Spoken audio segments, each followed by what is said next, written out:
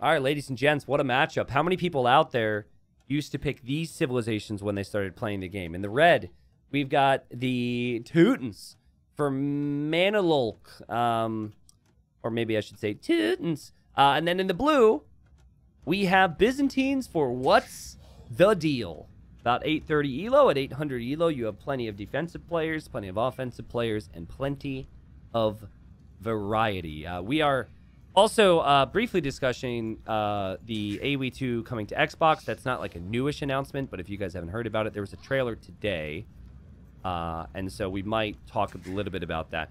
A general opinion on that from me is it seems like it could broaden the player base, right? There's a lot of people who maybe just watch videos, who don't have a computer, who could play keyboard and mouse from the Xbox, which would be really good.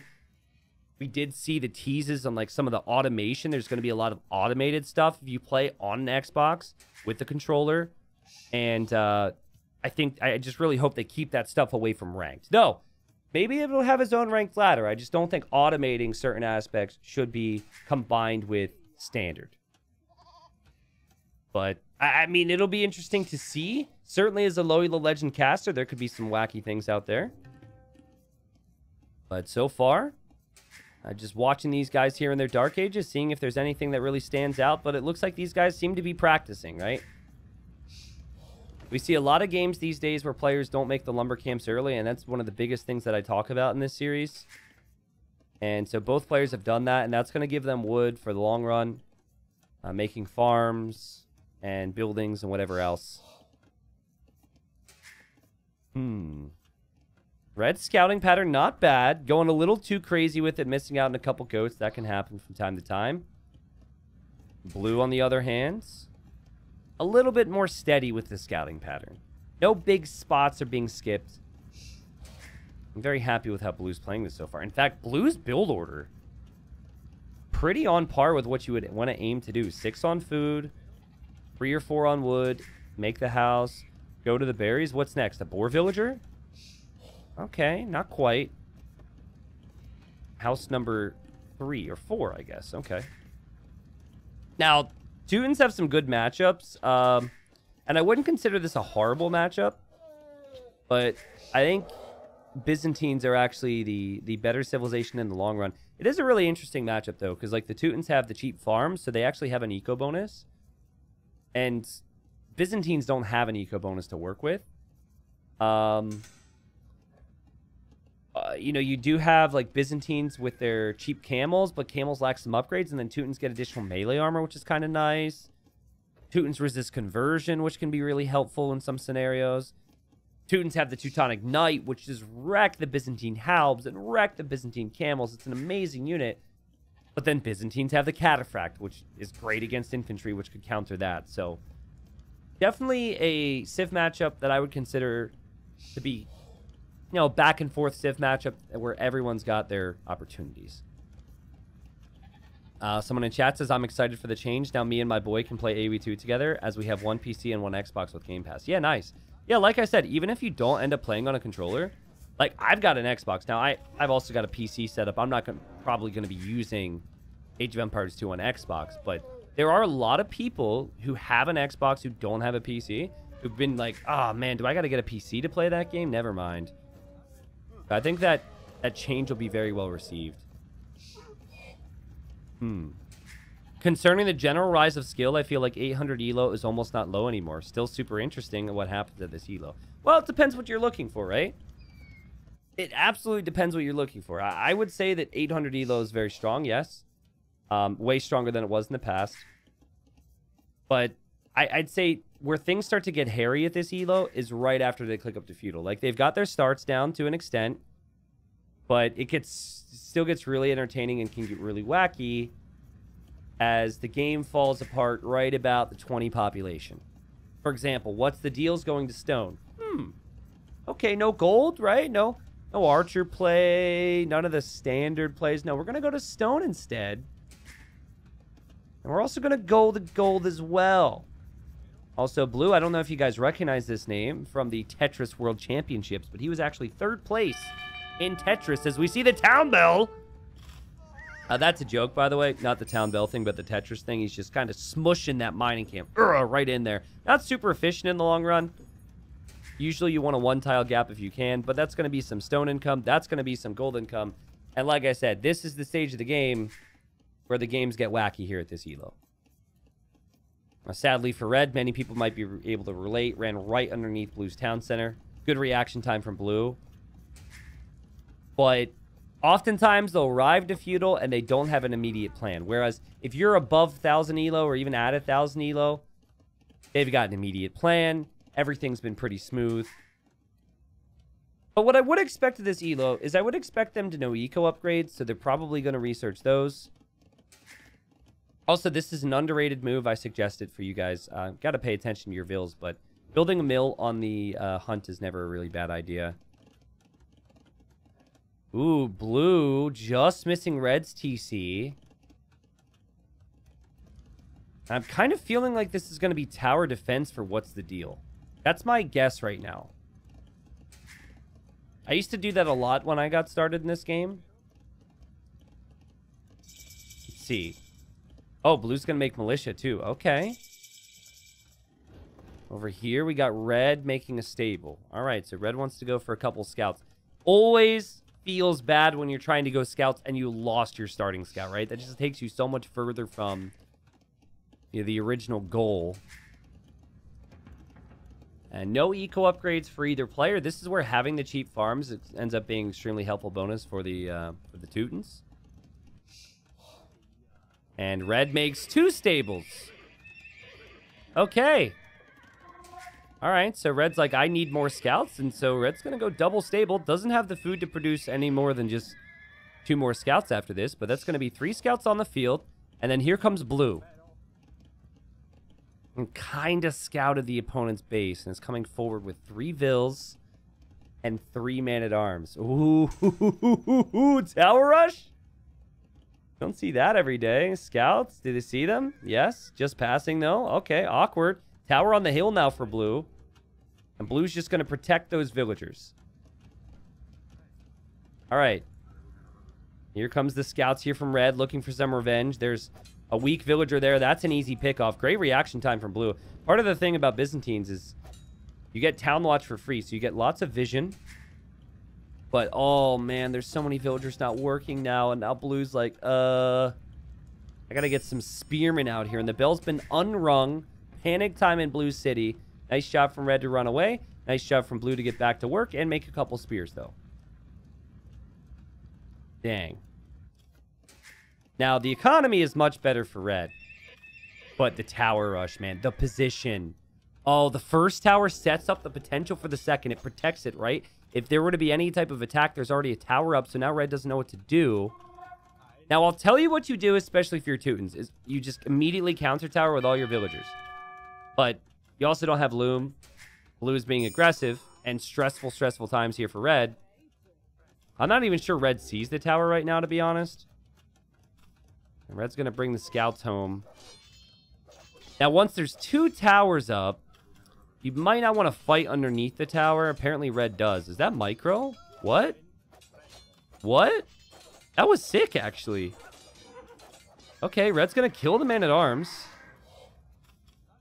Could maybe kill the villagers as well. This is the problem. This is well executed from blue. 2 towers right next to each other. No one knows what to do about that. If it's just 1 tower, red scouts are completely fine. But red realizes now his mistake. But okay, here's my tower rush tip for you guys, okay? The first thing you do when you get tower rushed, I should probably make a video about this, but I don't have the time or energy, so consider this to be a nicely edited video. The first thing you do when you get tower rushed is you send 3 villagers to stone, okay? That's step 1.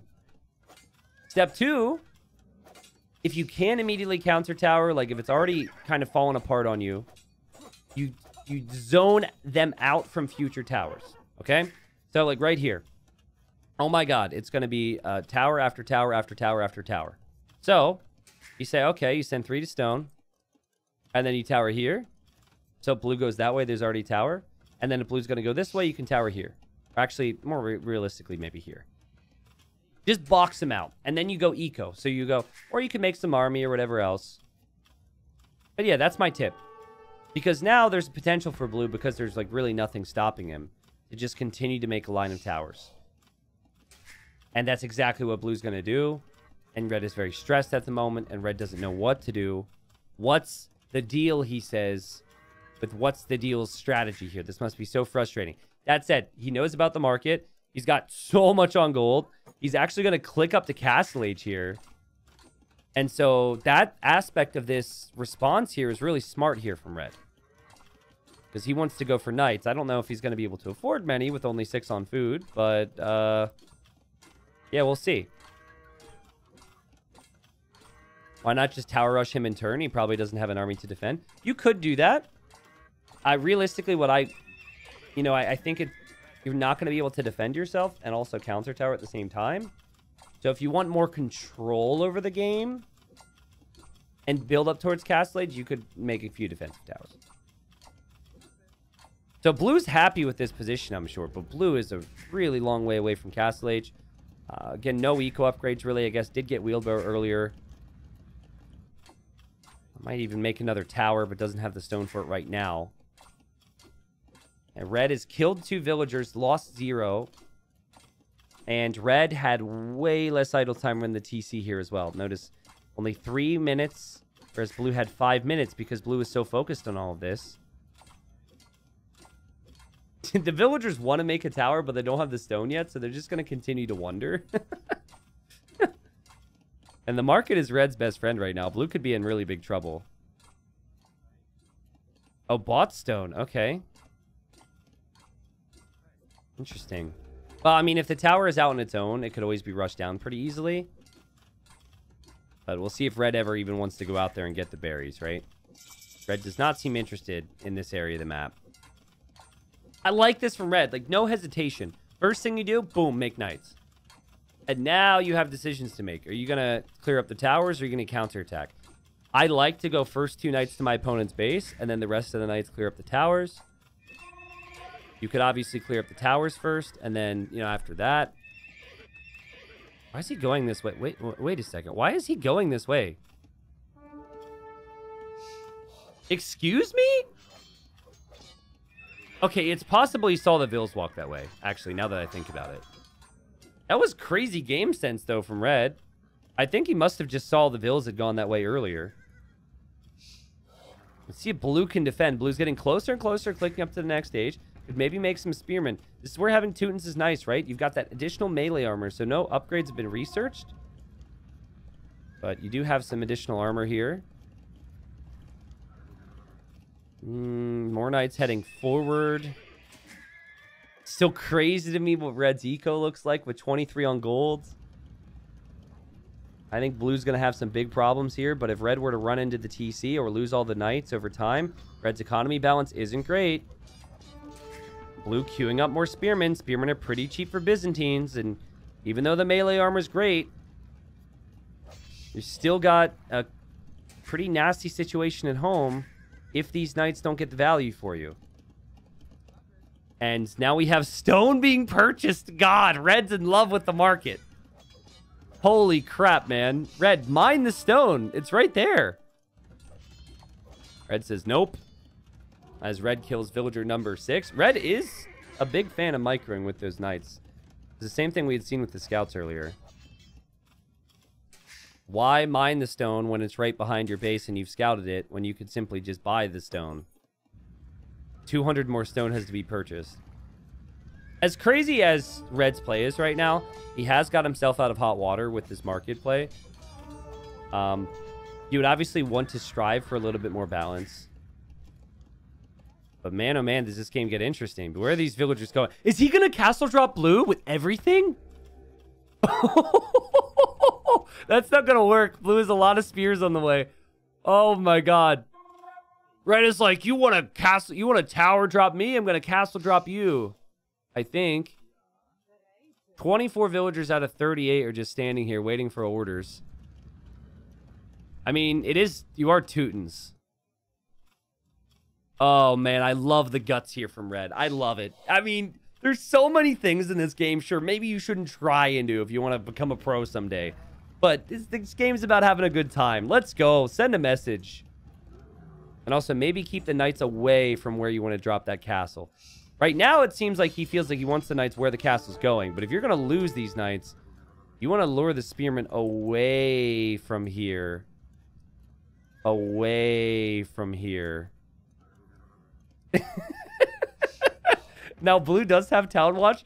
And this is going to get interesting because he gets town patrol in 20 seconds.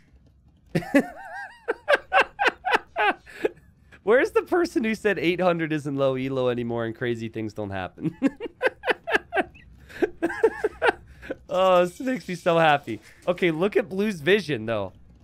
You're picking the wrong civ to castle drop. Red, how sneaky are you going to be, bro? Just drop it. Your opponent can get pikemen now. Oh, my God. He's going the long way around. And I guess he lost his main gold, so he wants to take the main gold of the enemy. But for the love of God, man, your eco-efficiency is really bad. They actually need to collect resources. And he's still running round and round with knights, so I have to give him a lot of credit. That can't be easy. These villagers are almost finished with that gold. And here we go. Here we go. And credits of red. He's actually making some house walls here, just in case blue had an army to try and stop this. And that castle's gonna go up. We have ourselves a crazy game. And then red will have so much gold. Guys, red has the cheapest farms in the game and only has 3 on food right now. Red hasn't taken berries. I cannot wait to see the eco balance stats after this. Now, I don't think blue exactly knows about this right now. Blue's gonna find out in a moment. All these units are gonna die, though. Oh, that's painful. Oh, that's so painful. That's so sad. What a way to find out. Oh, boy. Tooton Castle, free murder holes. Teutonic Knights! Where are your cataphracts, blue? Oh, the KP boys are here. Also, the spearmen did kill the knights on the towers, so blue's towers will stay up. Forward TC from red. Classic. And blue just resigns! Blue just resigns! Oh, you know what I was hoping for? Is that blue would have a little bit more fight and send the vills across the map this way and then drop a castle here. But dang, what a comeback here from red. That was crazy, man. Oh, man. Red must be feeling so good about life after that. It took so long for those villagers to get there. But the number one thing that brought red the win, it wasn't the castle, it wasn't the market, it wasn't the scout micro. It was commitment. Red just committed. Like, there is a beauty to that. I know we talk about balance a lot. Balance for the long term. But Red said, screw that, dude. Look how much he used the market. He committed all his vills on gold, and he was just buying and selling, buying and selling, buying and selling, buying and selling. And then he said, all right, I'm not going to change that. I'm not going to research eco upgrades. I'm not going to make more farms. I'm going to just buy and sell my way to a castle drop forward. And blue, who, you know, got a couple eco upgrades, trying to maybe think about the long term and the normal things in the game, just got completely surprised. And blue said, I can't deal with this anymore. Dang. Now, I wonder, does red do that every game? Or did red just decide to do that because of the tower rush? Because I'll be honest, that was like more extreme market usage than I think we've seen it at this elo before. 3,300 gold collected, and the game was how long? 29 minutes. I mean, I guess that's not that crazy of a stat for normal games, like higher elo games. But yeah, I mean, 20-minute castle age, all because you used the market. Let's look at food. Compare food gathering last minute. Okay, gold gathering last minute. Woo! That's the way to win the game. There you go. Just get a market and a bunch of gold, and you can tell. You can tell when he sent the villagers forward. Actually, can we see productive worker time? Whoop! It just dips down when he sends the villagers forward. I'm actually surprised it's not lower, to be completely honest. Yep, there's the unproductive worker time. Thank you, Capture Age. Wow. I bet you blue feels a little flexed on, but there's nothing more satisfying than castle dropping someone who towers you. A tower rush is not a fun strategy to face up against. Well played there from Mono. Mono-y Mono. How fast were they? Oh, yeah, look at that speed in Dark Age. What a beast. So, at the conclusion of that game, Blue just resigned. No GG. Obviously, a little disappointed. Even if you're frustrated, credit your opponent, guys, okay? Credit your opponent. Drop the GG. But anyways, he doesn't. And Red says, ha, ha, ha, ha. Lob me your strategy, 11. Red was having a great old time with that. So, Blue doesn't drop the GG. Red laughs a little bit. Blue is probably gone. That just confirms how happy Red is currently with his life.